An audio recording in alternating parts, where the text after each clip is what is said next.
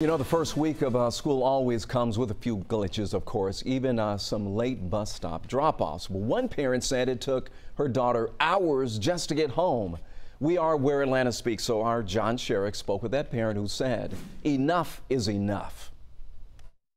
Where's your daughter? She's on a bus right now. And it was after 6 p.m. when we talked. Shunda English says her daughter's serious school bus delays 2 days in a row now. She goes to Dutchtown Middle School, caught parents off guard across Henry County. And because you're expecting your child to arrive home on time and you're waiting hours. Not minutes, but hours, literally. Wednesday, her daughter arrived home more than 3 hours after school let out. Thursday, she got home 2.5 hours after school let out. Henry County Schools sent a message to parents apologizing, explaining there are shortages in staffing and unexpected quarantine for several active bus drivers. And at least through the first couple of weeks, you can still expect some delays. It should not take weeks to rectify this situation.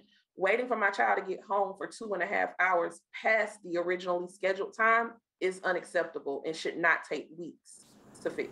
The school system asking parents for patience. Shunda English arranging for other transportation for her daughter now.